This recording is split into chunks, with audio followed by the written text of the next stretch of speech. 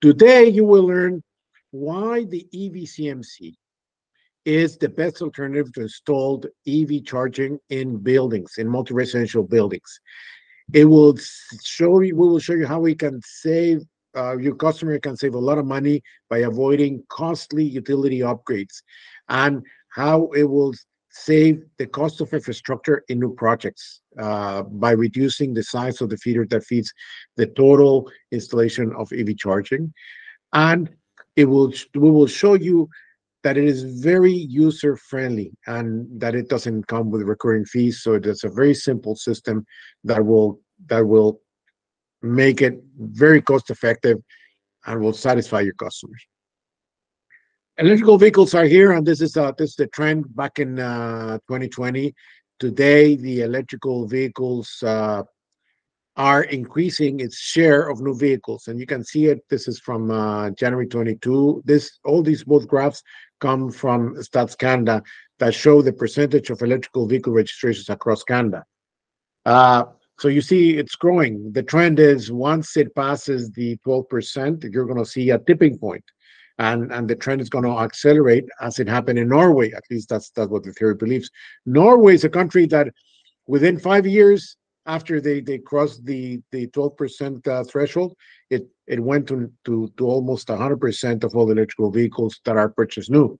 Today in Norway, all electrical vehicles are electric. The You will see more and more car manufacturers coming with different models. Models that at one point we thought they would never be electric, like the Hummer. The Hummer is an electric. Now it's electric. It was a utility vehicle designed for army purposes and became commercial. Has a massive diesel engine, but now it's fully electric. On the luxury side, you have all the brands: Mercedes, Audi, Lamborghini, going electrical. And the most popular vehicle sold in North America, that's the Ford F-150.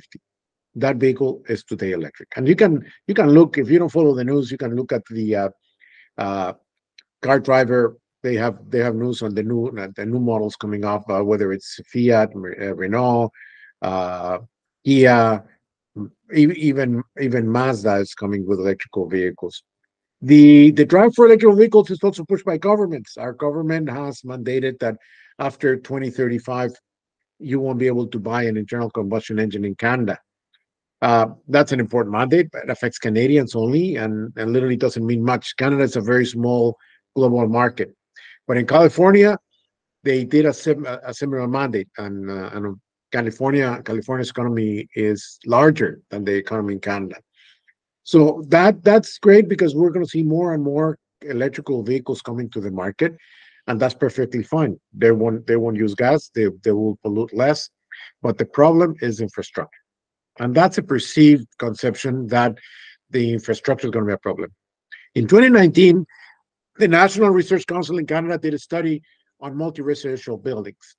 Today, one-third of the population in Canada lives in multi-residential buildings, whether condos or apartments, multi-unit dwellings, and they typically would like to charge their car like people do it at home. 80% of the EV owners charge at home, and they charge overnight. In a multi-residential buildings, there are different problems. When you live at home, adding 30 amps to your load, it's not a big deal. But when you're in a building, adding 2.5 MVAs of power is not simple, and that will require a costly utility upgrade.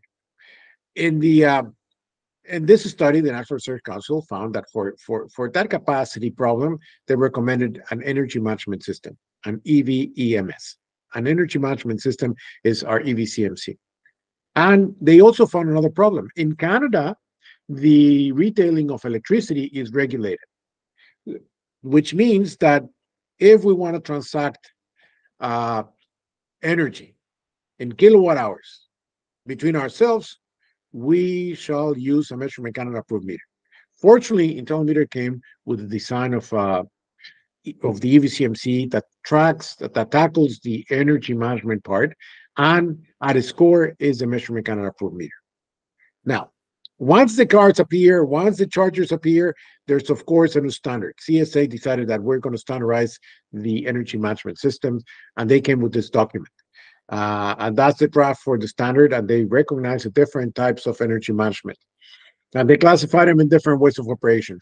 Uh, Switching and sharing, monitoring and non-monitoring, and that's for power allocation. And for time allocation, that they just create a separate system, which is basically just a timer. IntelliMeter does load switching, and that's important for everybody to understand. We get the bad rap from the smart chargers because the smart chargers do load sharing, and they think it's the best thing after sliced bread. But it really makes no difference. You have one source and you have two loads. What we do with that source is we direct it to one charger first. Once that's used up its allocation, then we switch up the other one. The smart chargers, by adding communication, they talk to each other, they reduce the output, so they can both operate at the same system and reduce the output at 50%. In the end, the result is the same. You have two car batteries, and I'll simulate with using two uh, thermals. The capacity in the batteries is this. It's the capacity that fits here. So what do? We fill one first, then we fill up the second one. What they do in load sharing, they put them together, they put them under the faucet to fill them at the same time. In the end, the result is exactly the same. The amount of battery charges is what fits here, and the time it took to fill them up is exactly the same. So, in effect, there's no difference. It's just the way they operate. We're going to talk more about that. In terms of the capacity exists, and I want you to think about your own home. At home, we have a dishwasher, you have a washing machine, you have a clothes dryer, perhaps you have a hot water tank, you have lights, receptacles, electric wrench in the kitchen, an oven, and all these loads can work concurrently at home. And the feeder that is feeding your own home has capacity to manage that peak that you see here under the word charging. You see a peak, and that feeder has that capacity, but we're not using those loads at all times. When we go to bed, nobody's cooking, nobody is doing the laundry, nobody is taking showers, the lights are off, nobody's playing with the computer, nobody's watching TV. So all that capacity is available. What we do with the EVCMCs, we take that capacity and we bring it to the vehicle. So we literally fill up this wide spaces in the graph. This graph shows the time when the peak happened, and it happened at noon, around noon. It loaded up the everything was on. They were doing laundry, washing dishes, who knows. But at night there's gaps. So that this blue dark area is the car charging, and we do that by adding a meter to the mains, and we do that with the EVCMC one. The EVCMC one just looks at the consumption of the total house. When all the loads in the house are being used during the day, then nothing happens. But at night, when people go to bed and that consumption ceases, we take that energy that is not consumed inside the house and we bring it to the car. And that principle, we do it for buildings as well. It's the exact same thing. We're human beings, and the way we perform it's almost universal. People go to work in the morning. They're not at home. They go to the office. They go to sales calls. They go visit customers. They're outside, and then at night they probably have dinner. They pick up the kids from soccer practice. They put the uniforms in the washing machine. They do the laundry while they're watching TV, and then eventually we go to bed. We turn off the lights and we don't use any of those loads. So that behavior is similar both in the house and it's in multi-residential. So that means there's capacity available there. Now, in terms of performance, the smart chargers look at cars and its individual units. So they just look at cars as units. So they split the capacity into equal number of cars, and they're called non-monitored because they're not looking at the actual consumption of the vehicles, and they reduce the power based on the number of cars. So if there's one source and there's one car, that car takes all of it. If there's four, each one takes a fourth, but they don't look into the difference in cars. Number one, cars can be of different brands. Cars have different battery sizes. You cannot compare. A Leaf has a 24 kilowatt battery. A Tesla has a 1075. or a 100 kilowatt battery. Some have even larger batteries. And the internal battery management systems in the vehicles allow them to charge in different ways. And that that creates a different distribution. So if everybody connects the same and gets the same share of power, it's not going to work ideally. It's not very efficient. Furthermore, when the batteries charge and they reach the 100% state of charge, they they tend to overheat. And heat is the biggest enemy of batteries. What happens in the battery management system inside the vehicle is that they reduce the amount of energy they take in from the source. They reduce the actual current draw. We have a video in our YouTube channel where you can see how the current starts in half an hour. It goes from 26 to 0, and that curve, as it drops down, it leaves energy. It leaves those bubbles of energy, and our system can look at the actual consumption. Our system's a monitor type, can look at actual consumption, and literally in a large fleet, gather all those blue bubbles and distribute it amongst the cars. Smart chargers, they share the load. So they say if one car is connected, that's going to take 100%. If two cars are connected, each one takes 50% or half. Three cars are connected, uh, they take one third. Four cars are connected, they take one fourth. That may sound incredibly ideal. What happens is that under a full subscription, the maximum amount of power is the power of the EV2 charger, typically connected at 208 volts, divided by 4, and that's 1.5 kilowatts. If you were to power a receptacle like the one you have on the wall with 15 amps at 120 volts, you'd have more power. Now, you don't have to believe me. You guys probably sell Flow or sell ChargePoint, and you can look in these type of arrangements. What's the minimum guarantee for power? And that's below the number that appears on the slide. That is why we don't use load sharing. We use load switching because we're proving to be more efficient. Load switching, we do it with a monitor type of energy management system. So an energy management system is monitored when it measures the actual consumption of energy at every circuit. And because we have a measurement Canada approved meter, the I-45, to measure the consumption of it that's going to go to each charge port, we can provide the actual current that is going through that wire every second to the EVCMC. So we know there's current available to bring another car, or we're reaching the limit to curtail and remove the car from the charging network. So we can always work within the capacity of the building. We can control, there's an unlimited number of chargers that we can control with our system. And we can configure it in such a way to protect the infrastructure of the building and to take that energy that is available in the building, bring it down for car charging, and then split it in equal parts so that every vehicle in the network takes the amount of energy that is required. And we can guarantee that they're going to have enough charge for the next day commute. And that's the difference. So we do a monitor type of energy management system that is the most flexible and most efficient way of distributing the energy for EV charging. Now, don't believe us. Don't believe me. In the earlier slides, there was this document from CSA, and that fourth paragraph that you see in this slide is not what we say. That's a paragraph from the CSA document. At the core of our system is, of course, the I-45, the meter, because that's our background. We have a measurement Canada approved meter to quantify the amount of energy that is consumed.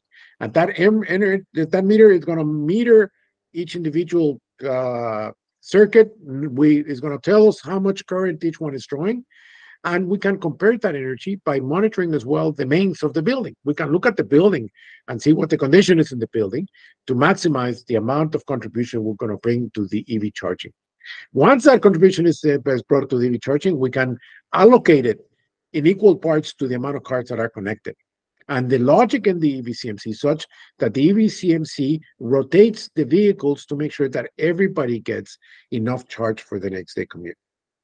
We provide everything your contractor is going to need to do the installation. And half of it, they're going to need it whether they want to install smart chargers or dumb chargers.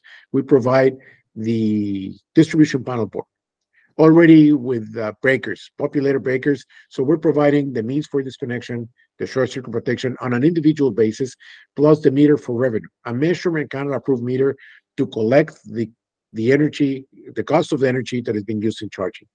In the bottom, we have contactors. We use standard contactors uh, for turning on and turning off the charge ports. It's already pre-wired, it's ready for an internet connection. Literally, you take that panel and you put it into the local area network of the building. In your branches, you probably have a local area network and you share a printer. That printer is connected to the local area network. So from every terminal, any one of you can send a document to be printed into that printer because it's in the local area network. The EVCMC, once it's connected to the local area network of the building, any of the occupants, any of the unit owners or tenants that have access to that local area network will have access to the EVCMC. And by doing that, they can use the EVCMC interface software and look at the status of the chargers. If you are the property manager, you'll be able to see all the chargers. If you are an individual user, you'll be able to use your charger. You'll be able to download reports. The reports can be historical. You can download the history of the charger. You can see the times that it was turned on, the times that it was turned off, when you turn it off, the average of consumption, the average of your charge rate, and you can get as well energy consumption reports for billing. So you can take that energy report and say, okay, David, he used 100 kilowatt hours this month. That's what he has to pay, and the property manager can use that information for recouping the cost of energy consumed. That report can go to a billing company. In Alberta, you have a company called 105 Solutions, and they can take that information and add it to the individual bill to charge each one for the consumption. Now, there are other features in the software. You can program your meter to be off at certain times. You like to go to Phoenix in the winter. You're going to go on vacation. You're going to take a cruise and take the family, and the charge port is going to be out there, unguarded. You don't want anybody to go in and charge on your time. So what you do, you log into the system and you shut your charger off while you're away. Or you go to the office Monday to Friday. That's a repeated schedule. So you go Monday to Friday to work, and between 8 and 5, you don't want anybody to use it, so you can turn it off during that time. And that will give the individual owner control on their charger. Now, we accommodate to different sizes and different building needs. So some buildings don't have the height, so we can put it sideways. We can mount the contactor boxes on the side. We can mount it separately. It's fine. Working with Intellimeter provides you multiple advantages. Number one, we can provide the system with high interrupting capacity breakers when the system is next to a big transformer. We can provide it with 60 amp contactors. You got a high-end building and everybody wants a Tesla charger. Tesla chargers draw 48 amps. So we're going to do it with 60 amps. That's doable. Intellimeter can take care of it. We can put 60 chargers. You may not want to use chargers, and the local inspector requires the receptacle to be ground fault protected. We can do it with ground fault protected breakers. We can add pilot lights. We can do it with a power command. Sometimes it doesn't fit in the building. We can do it with an outdoor enclosure, an EMA 3 or an EMA 4. There's multiple options on how you want to mount it. Our standard is 40 amps. Most EV chargers draw 32 amps. They can be fed with a 40 amp breaker. That's our standard. We use 40 amp, 2 poles, and we use 40 amp contactors. It's very easy to install. The contractor has just to mount it on the wall, feed the panel mains through the current transformers that are already positioned for that purpose, and then connect the meter to the local area network. And then later on, as they see fit, connect the chargers from the secondary side of the contactors. The system doesn't have to be installed completely as it comes. You can buy the top and just buy the top. And why? Because the building doesn't have the demand today. They got 200 apartments, but there's only 2 people with cars. Okay, just buy the panel with a meter, empty boxes that you can add the contactors at a later date. Or you can buy the bottom, and that already happened in a building where they had connected the chargers, and overloaded the transformer. They realized later that they needed demand control. So that's fine. You can add the meter, the contactors, and you can add the demand control at a later date. Or, you can buy both. Most of the times we buy both because our system is approved for the CV program, the Federal Zero Emission Vehicle Infrastructure Program. It complies. It comes with a measurement kind of approved meter. At the core of our system is the I-45, which we use for its metering. That I-45 talks to a computer, literally a computer like the one you're using today. Same capability, except that it comes in a little block. And that computer collects information from the meter and has the memory, stores the consumption information, holds the control software, and works standalone. That means as long as that panel is energized, that computer, the system is going to work. Here's an option for another $250. We can pre-mount the EVCMC on a plywood sheet, fire rated, so that it makes the installation even far easier for the contractor. We have standard sizes, and of course, you'll see a drawing. Once we make the standard size, somebody wants different number, we can always accommodate. Our EVCMC uses off-the-shelf components. We use Siemens breakers, Siemens contactors. These are industrial products that are rated for 10 million operations. We don't say it, you don't have to believe me. I'll give you the data sheet from Siemens. They've been used in industrial control for decades, so they're easy to understand, easy to repair. Everything that we sell is available for distribution. We typically work with wholesale distributors like Eco, like yourselves. So you have access to every part. It's something that any electrician can repair. You're going to find that Intellimeter is very different than many other manufacturers. All the wiring diagrams are already on our website. You can go to our website and literally see how everything is wired, from the power to the controls to the Modbus communication to the Modbus addressing, and you can see all the components in our website. So we make it very easy for the electrician to fix it. It doesn't require Wi-Fi. There's no need for cellular access. We don't need repeaters. If you've ever been into an underground parking garage, try to use your phone to make a phone call. And that's the problem with the smart chargers that use wireless. And not everything can be wireless because underground, the signals don't travel very well. And you don't need that with our panel. Once the panel is connected into the local area network, we use that network to access the panel. But that panel can be accessed locally as well. You can go and scroll down the meter display unit to see how much energy has been consumed. You can go add a keyboard, a mouse, and a screen to the data collection unit to see and to program and to do whatever you want to do with your charger. We put it on the local area network to make it easy for accessibility, but the system standalone can work without that connectivity. And we don't ask anybody for additional fees for accessing that information. There's no recurring fees. Of course, we can provide the software for billing if they want to. We built into the system multiple fail-safe mechanisms. Number one, the system measures each individual charge port consumption, adds it up, and compares it to what's available. If somebody were to tamper with the panel, take energy, bypass the meter, or do something, they literally take energy from the panel without being metered, the system will know because that's why we meter the mains.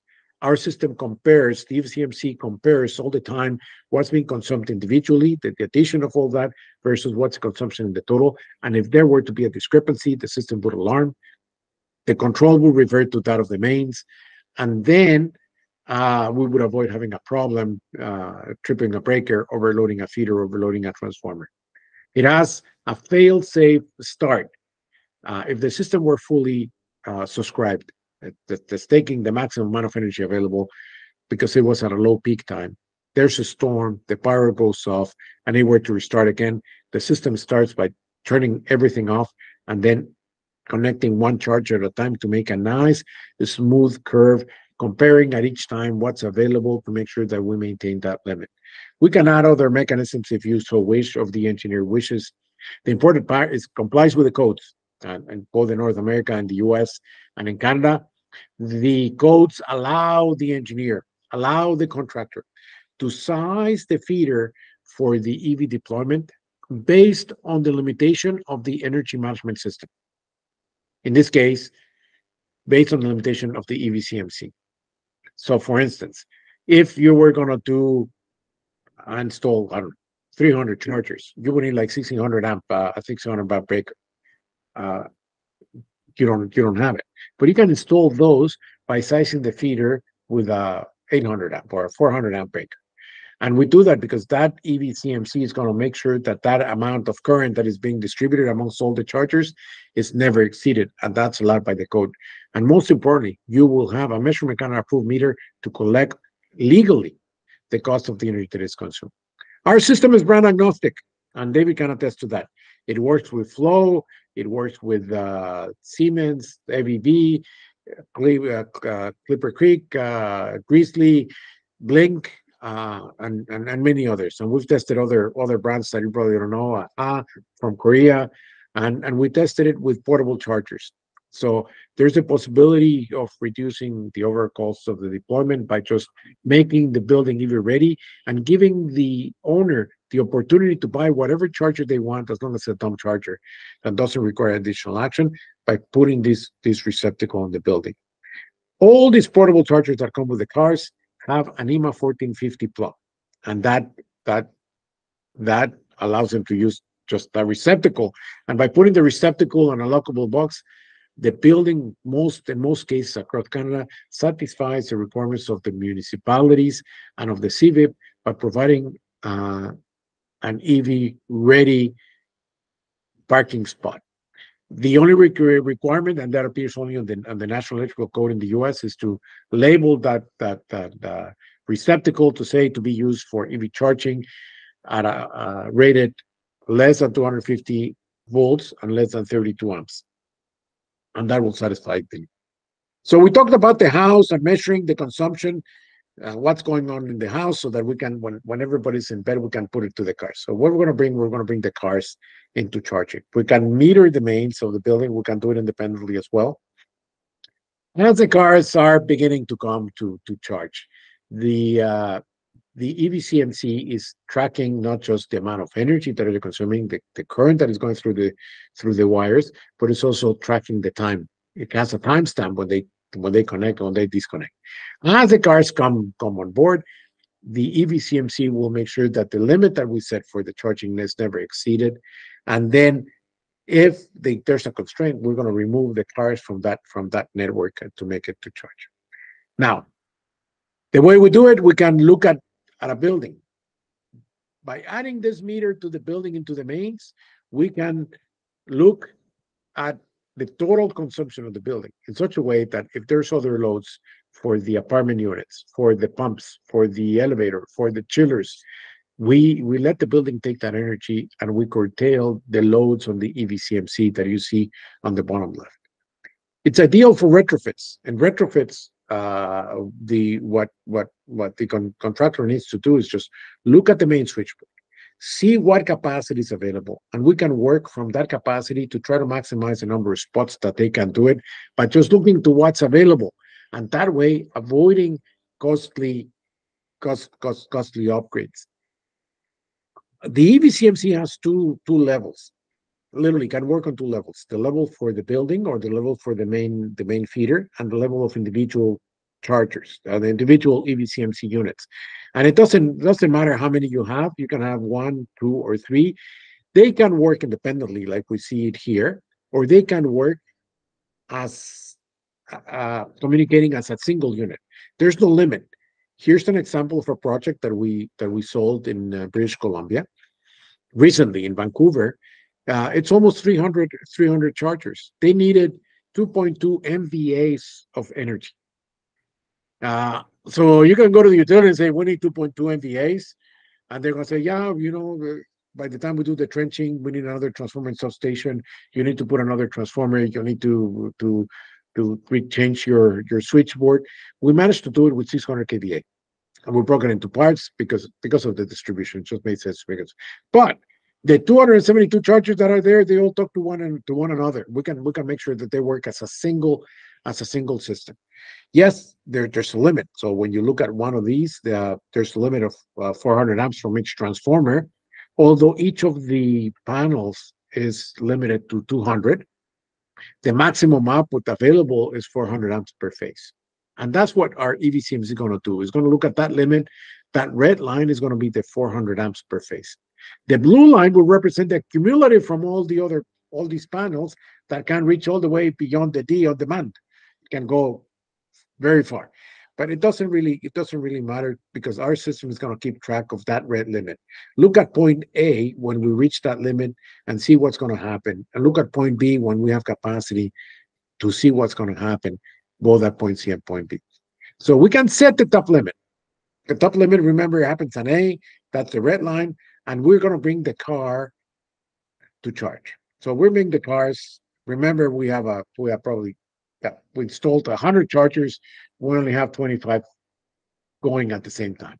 So the cars come in, they charge, and when we reach that top limit, the EVCMC curtails the car that has accumulated the most charge. In this case, when you look at the red car has accumulated the maximum number of blocks of time of charging. So we take the red car and we put it to wait in line.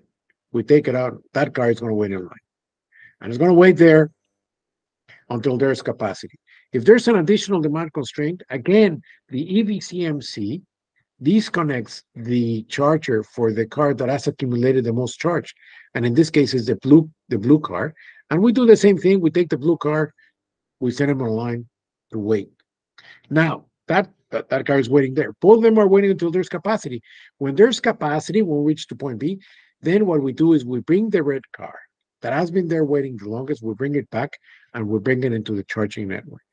And if there's more capacity, then we bring all the cars and then the blue car, then we bring the blue car to charge at the network. Now, what's interesting, remember, is that we talked about the rotational mechanism. We have 100 vehicles, but we're only charging 25. In this case, say we have 16, right? We have 16 in this slide. Imagine we have 16, but we're only charging 4. What happened to the other 12?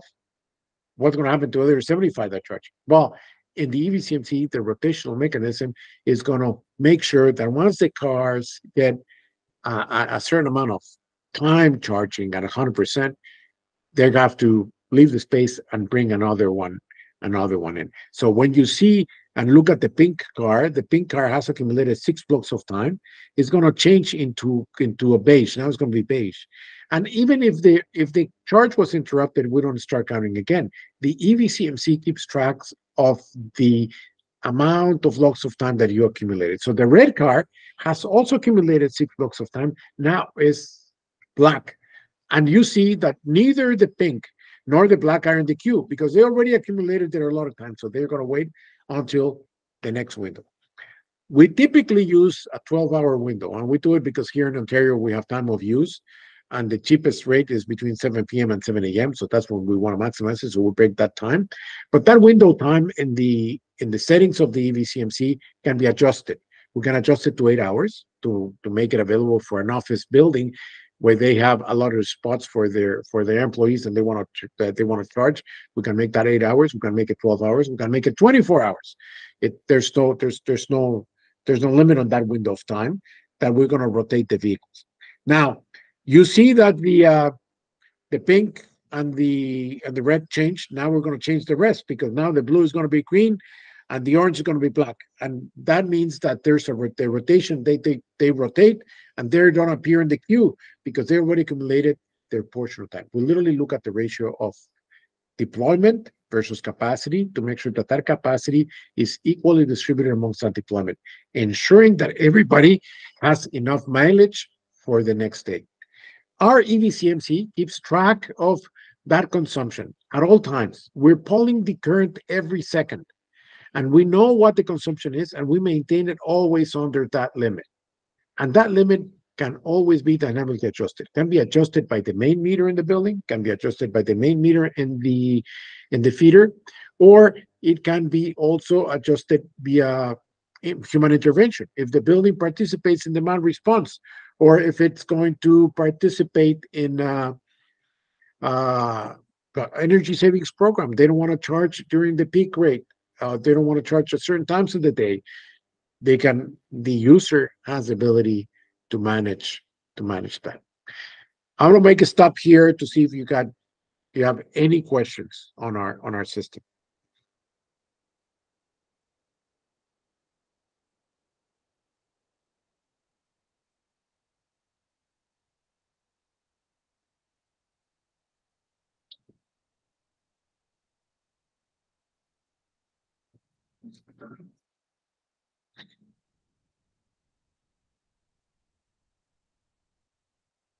Okay.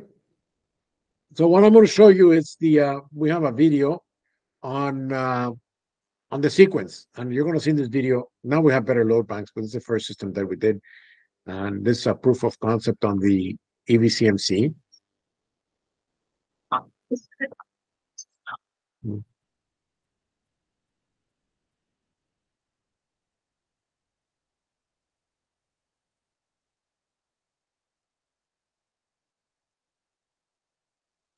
Current flux in the field. The software is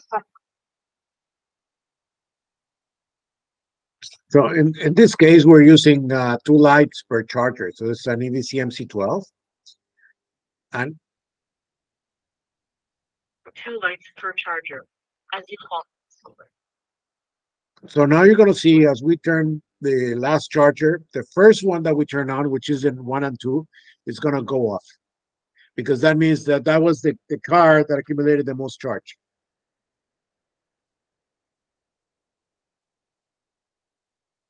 So you see, in the same sequence that we turn them on, they're turning off, and then the first one that went off is the first one that comes on, and then they rotate.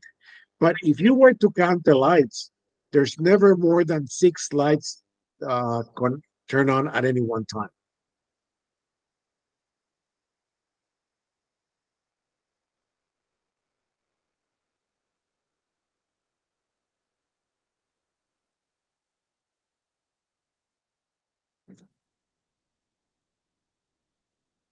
And that's basically the way we rotate the vehicles.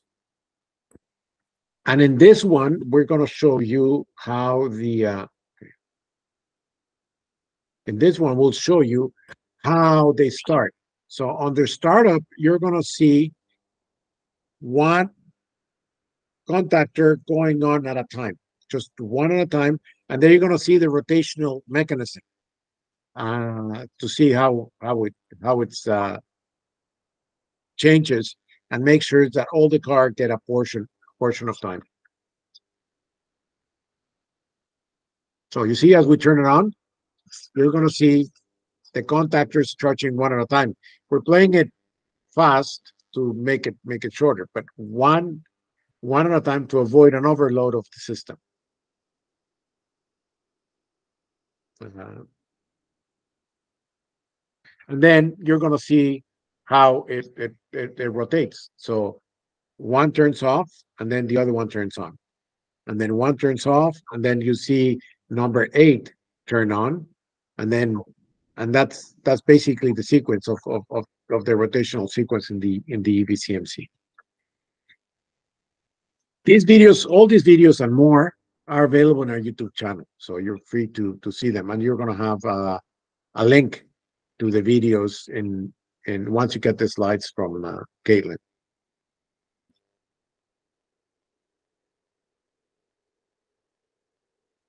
Speed it up a little bit.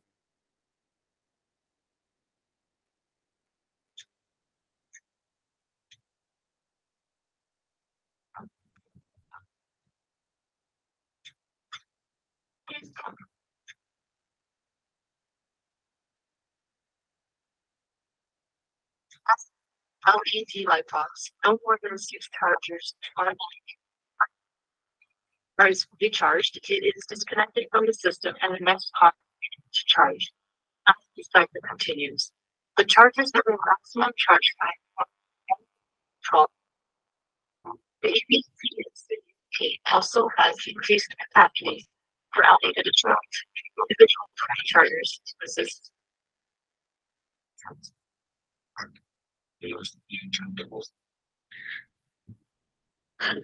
So I hope you found that the EVCMC is literally the best cost alternative when installing level 2 EV chargers in multi-residential buildings. By doing it, it saves a lot of money to condo corporations and to apartment owners by not having to go to the utility to get a massive service upgrade, change the transformer, change the switchboard, and instead use the capacity that is available in the building. It saves cost of infrastructure. If you're working in new projects, it will save the cost of the feeder and the whole infrastructure because you can, instead of having a 2,500 kVA transformer, you can do it with a 500 kVA transformer. So it's user friendly. Anybody can repair it. It doesn't need recurring fees. So on the long run, it's significantly less expensive than any other options that you may find in the market today. And most importantly, it comes with a measurement Canada approved meter. So it meets all the legalities that you're going to need to install the system. This is the end of our presentation. I'm here to see if you have any additional questions.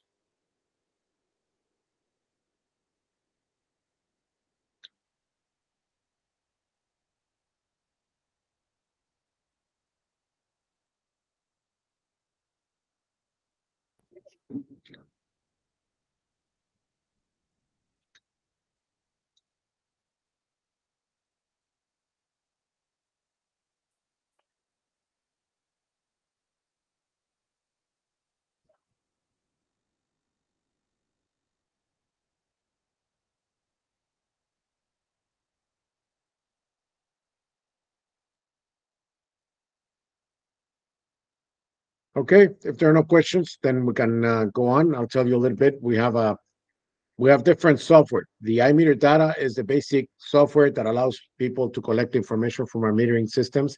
It's also integrated into the EVCMC. It goes with the system. There's no additional recurring fees to pay for it. But we got other options. So we have an iMeter energy analysis that allows the customers to graphically see whatever parameters you can get from the meters. And it works with all our meters. So whether it's gas, water, thermal energy, or electricity, they can look at their demand. They can look at the flow. They can look at the current, at the voltage, at the power factor, at the harmonic distortion, at the demand. And they can look at all these graphs so they can see individual meters, multiple meters, create virtual meters. And we have the iMeter billing. The iMeter billing, like the iMeter data, is just a report. But in this case, instead of getting a report, the iMeter data can give you an invoice. So it gives you the invoice that the owner can give it to the tenant to pay for the utility. They're available. If you want a presentation on that, let us know. The iMeter billing, it's literally unique because it saves the property managers a lot of time. It's not expensive. We only charge $3.50 per meter per month. So it's literally $42 a year, and once it's customized, it's very easy to use. You can ask us for a presentation on the software. Kaylin will be pleased to set it up so that you can see how the software works, and we can include it in our package. It's always sold separate. Our meters are, of course, measurement Canada approved. They're multifunction meters. These are the meters that we make. We make the MF3. All our meters are multifunction. That means we provide voltage per phase, voltage line to line, current per phase. Then we provide power factor, real power, apparent power, reactive power, real energy, apparent energy, reactive energy, frequency, and harmonic distortion in voltage, harmonic distortion in current, and total harmonic distortion per phase and per meter. Some meters can be single phase, some two phases, some three phases. So we add the combination of the three to provide the total harmonic distortion. And we can provide all those values from the first to the 12th harmonic. Literally 45 different parameters in one meter. All those parameters are available through Modbus. The Modbus registers are based on are published on our website. You can go to the support and downloads in our website. You can see the the Modbus registers for every meter that we have. Our meters use 800 the 100 milliamp or 80 milliamp secondary side transformers. That makes the current transformers very little, and you don't need to add shorting blocks to the CTs. So that's a significant advantage cost-wise. The other thing that reduces the cost of our meters is you don't need to have a separate power supply. So the electricians don't have to put a separate circuit to feed the meter.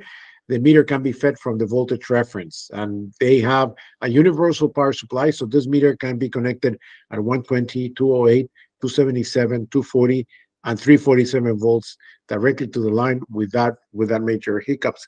And that's a feature available in all our meters. On the multiple customer metering side, the 636 is good for 16 current inputs. And those current inputs can be programmed to be single phase, to be two phase, to be three phase, or to be a combination of single, two, and three phase. Our meters are rated to be installed inside the panel. So if you go to an electrical room where there's no room to add another cabinet, this is a great solution.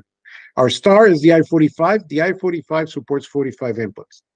And those 45 inputs can be assigned. This is even better. The input can be assigned to specific phase. They can be programmed to be single phase, two phase, or three phase, or any combination of single, two, and three phase. And it's made to meter a complete 42-pole circuit panel board. It's also rated to be installed inside the panel. That's an option.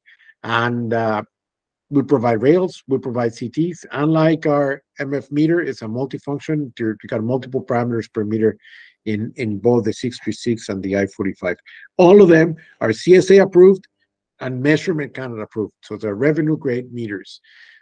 We also sell socket meters. We have every ANSI form available, although we stock the 1S, the 2S, the 9S, the 16S, and the 5S, and the 12S. So we typically, whatever you need on socket meters, we have it available through Vision. If you have a project and you need more and you need a big number, let us know. We don't hold 100 in stock, but we can get them to you fast enough. These meters can be equipped with a pulse output, with an RS-485, Modbus RS-485, with a Zigbee radio and a data collection unit, a gateway that collects that, or with a Cat M1 modem. And they're approved for literally for the Cat M1 modem and for the radio as well. They're approved under Measurement Canada. So these are also revenue grade meters. And the software, they're multifunction. We provide multiple parameters like we do in the electrical. This part goes to the mechanical, so that you know we have water meters. We have different types of water meters: mechanical, ultrasonic with a shut-off valve. We sell Elster diaphragm meters, and we can get different types of meters. For the heat, our meters are also ultrasonic. They're highly accurate. The best part is that when we can go into a building, we can integrate everything and provide a standalone system that integrates the mechanical and the electrical into a single reporting platform. You have the iMeter data, which allows you to download reports. That's completely free. You don't have to pay any recurring fees for that. That's there. It belongs to the owner. There are options, the iMeter energy analysis, the iMeter billing to generate invoices to collect the cost of the utilities. And the DCU is the integrator of all that information. That DCU can be standalone, can stay in a local server in the building. We work with the military and with some schools and colleges that are very strict in terms of their IT security, so it can just stay there. We can put it in the cloud. It can report to a billing company. So if there's a billing company doing the billing for the building, we can make sure that it connects into that billing system. A lot of times people have asked us to connect it to the building automation system through BACnet TCP/IP, so we can make that DCU to connect to speak BACnet, so it can tie with the building automation system, or we can talk to both. So we have a special data collection units with a dual port, one port to do the backnet and one port to do the billing and or to do the standalone through TCP/IP. And that's our strength.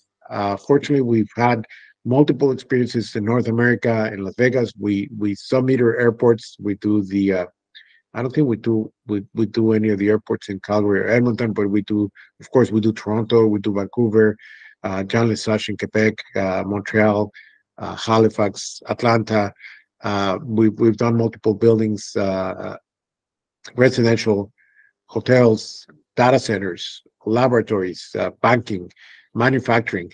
We provide the knowledge of how the consumption of energy and utilities happen in a building to give our customers the ability to understand how they're using the energy so they can conserve energy.